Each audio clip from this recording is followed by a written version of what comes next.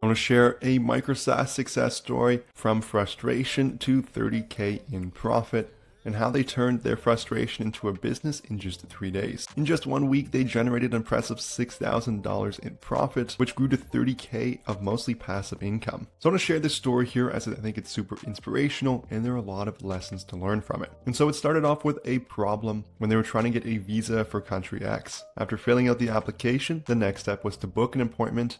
And to the frustration, there were no available slots. After searching on social media, they discovered there were only 50 slots released every day at 12 p.m. with over 1,000 people trying to secure them. There's even tutorials on how to maximize your chances by clicking at the right time. It became clear that there was a problem that was screaming for a solution. So there was two of them, a project manager and a software developer, and they started by studying all the tutorials, conducting trial and error, and eventually discovered an optimal strategy, solving a CAPTCHA after the slots were released, which varied randomly between 12 and 10 seconds, so a really tight time window there, and clicking on the date as quickly as possible. If they clicked fast enough and no one else had chosen the same slot, they would secure an appointment. So to maximize their chances, they developed a simple script that queried the API for time slots every second, and this approach worked flawlessly for both of them and a few friends. So next, they wanted to validate the idea to make sure that other people actually wanted it. They realized people were willing to pay for the service, and as an experiment, they created a landing page with a form to collect necessary information and set the price at $200. And within 12 hours, they had their first 2 signups. But the MVP was still very manual, as its founder had to anxiously sit in front of the computer waiting for the clock to tick, and it gave the business with an uncertain chance of making $200 on some days, and it wasn't sustainable. And so they automated the entire process. Since the website was a single page app, they realized they could use the same booking data to recreate the API call when the slots were released, and they could scale it up to handle multiple bookings simultaneously. And even better yet, they had 10 additional signups for the weekend. And so 3 days after, their product was working, and they had achieved significant revenue on the 3rd day. Their customers were also delighted. Many of them had been struggling to secure a visa for weeks, and they even shared their success stories and referred them to friends, and then their inbox exploded with inquiries. And so their takeaway here was that when you build something people truly need, traction will follow. When they did a comparison to their competitors in this niche, there were other people only serving 1 customer a day and charging exorbitant prices. For example, $2,000, and they also demanded deposits for an unreliable service. There's also scammers in this niche, so they really had a technical monopoly at this point. After that, they wanted to try some scale, so they tried some paid advertisement here.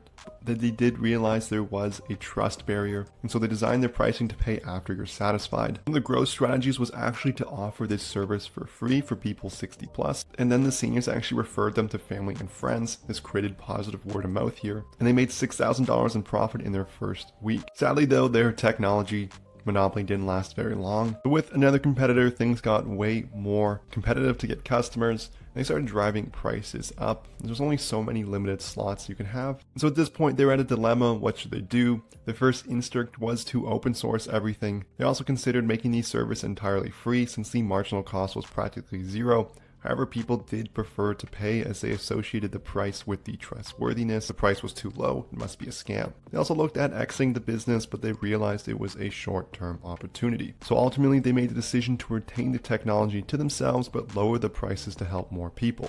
They then automated the entire process to create a form of passive income, and they ran the code on a dedicated 24/7 monitor for new openings and periodically load new customer data from the database. So in conclusion, at this post here, after 3 months, the situation improved, and most people planning to travel during the summer had obtained their visas. At this point, they made the choice to shut down their operations and embark on the next chapter of their journey. So some of their main valuable lessons were about solving problems, staying true to their mission, and the power of creating positive change. Definitely a cool story here, and they ended up making quite a bit of money in a short amount of time. So they took something that they had really experienced as a problem, and they ended up turning it into a product. Definitely a cool story here. Let me know in the comments what you think of it, and if you experienced any huge frustrations in your life that might be turned into an MVP or a product as well. If you've gotten this far in the video, I can assume you're looking at maybe starting your own Micro SaaS. To start, you need an idea. There's a link in the description below where you can get sneaky Micro SaaS ideas you can steal for completely free. All you need to do is enter in your email address. So again, there's a link in the description, and I'll also leave it as a pinned comment. So this is going to conclude the video here. If you enjoyed it, I would love it so much if you smash that like and subscribe button below. I'm coming up with new